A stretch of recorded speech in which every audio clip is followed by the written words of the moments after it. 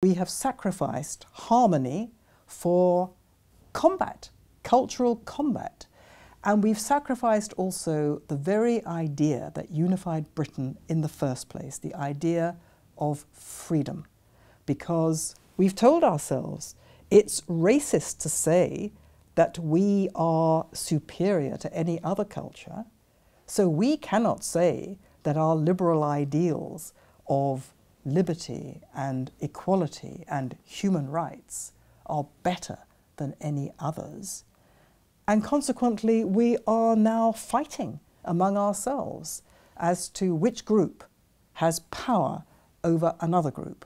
Consequently, freedom and national identity in Britain, which are symbiotically connected, are both now in mortal peril.